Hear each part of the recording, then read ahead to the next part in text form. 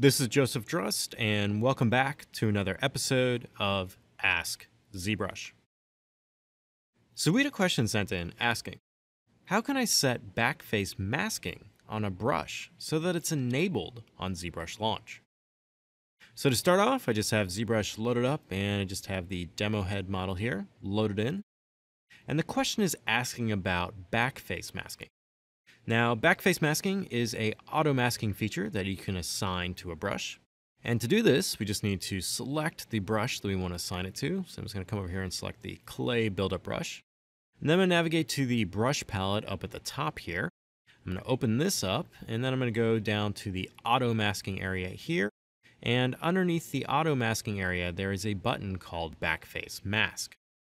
Now, when you enable backface masking, ZBrush is only going to allow this brush to sculpt on parts of your model that are facing the camera. So any parts of the model that are facing away will not be affected by the stroke. Now, the question is asking if there is a way to have this option to be set. So the next time I launch ZBrush and I select the clay buildup brush, that it's remembering that it had backface masking turned on, so I don't have to go back to this brush palette, rotate down to the auto masking area, and then enable backface masking again. So to have backface masking always be set for a brush, all you have to do is resave the brush.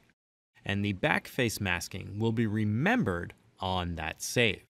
So if I always want the clay buildup brush here to have backface masking turned on, I just need to select the clay buildup brush, go to the brush palette, navigate to auto masking, make sure I have that backface mask turned on, and then go all the way back to the top of the brush palette, and then simply resave this file. So if I click Save As, and this will open up a dialog window here. And then the next thing you want to do is if the brush you have is a default brush that loads with ZBrush, you need to navigate to the Pixelogic ZBrush 2018.1 ZData/brush presets folder. In here will be the default brushes that ship with ZBrush. So the clay buildup brush is one of the standard brushes. So I just need to come through here and locate the clay buildup brush and then simply click Save. After this has been saved, that backface mask option will now be remembered, and the next time I start ZBrush and I select the clay buildup brush, backface masking will automatically be turned on. Now, if you're using custom brushes, say brushes that you've loaded in from somewhere else, these are more than likely stored in a different directory. So these are usually stored in the ZBrush 2018, ZStartup, Brush Presets folder. So if you can't find the brush that you currently have loaded in your ZData Brush Presets folder, try navigating to the ZStartup Brush Presets folder and see if the brush is located in there.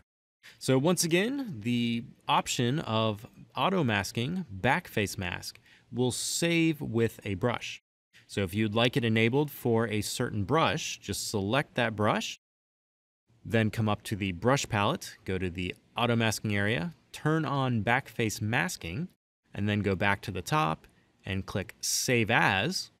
The dialog will pop up, navigate to either ZData or ZStartup, and then in these folders, locate the brush preset folder here, and then in here, locate the name of the brush that you want to resave. So I'm looking for the standard brush here. So navigate down here to the S's, and there is the standard brush. And then simply resave that file. And then now that backface masking option will be remembered the next time you launch ZBrush. So if you have any other questions related to ZBrush pipelines or processes, please use the hashtag AskZBrush on Twitter. Happy ZBrushing!